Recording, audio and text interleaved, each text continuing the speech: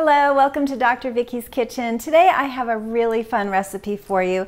Who doesn't love chocolate? The thing I've been kind of confronting lately is the fact that pretty much all chocolate has sugar in it, and sugar causes cancer. I mean, for so long it was all about the high fructose corn syrup and the sugar seemed okay, but more and more data has come out now and we really just need to look at the fact that sugar is carcinogenic and it's also inflammatory. It also causes obesity.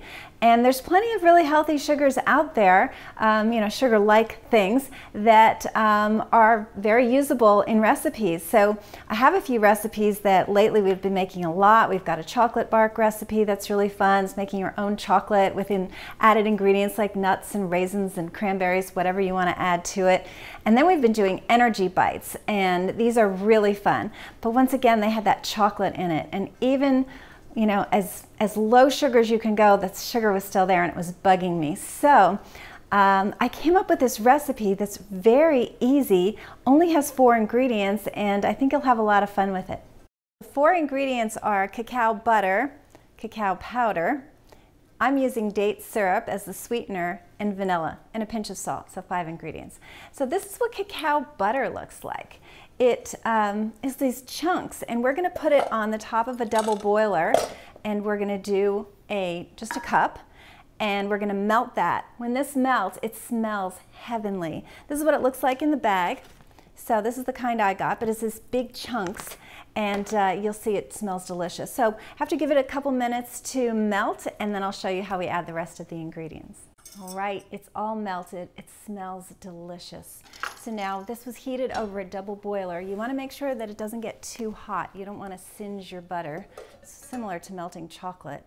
So now we take it off the heat and we simply add our last few ingredients. We have a cup of the cacao powder, and that's organic, of course. And we're just going to whisk that in. We're going to add 4 tablespoons of date syrup. What's great about date sugar in any form, whether it's powdered or the syrup like this, is that it's really still a whole food. It's just ground up. And so it doesn't have any of the negatives of sugar because it's basically like eating dates. So we just get this nice and smooth. And then the last ingredient, set this aside, is a teaspoon of vanilla. Oh, and a pinch of salt. So we're going to do the vanilla.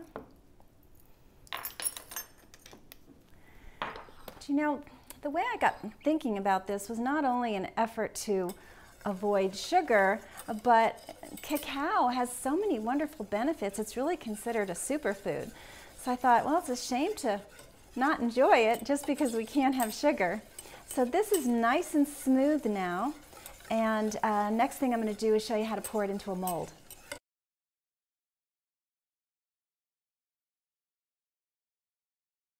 All right, so as you saw, we poured from the double boiler into the glass dish just to make pouring easier.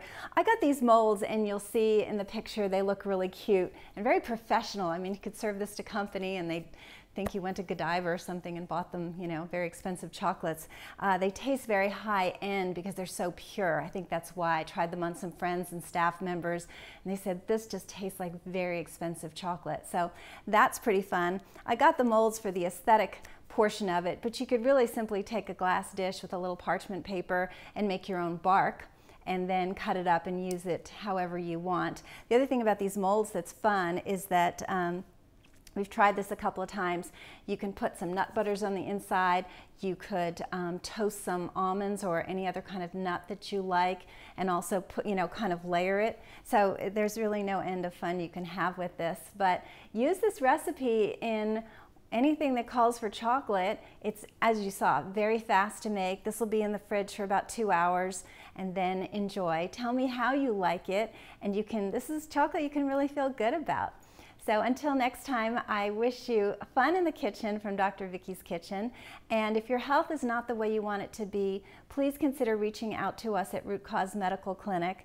We help the world's busiest people regain, retain, and reclaim their health, their energy, and their resilience.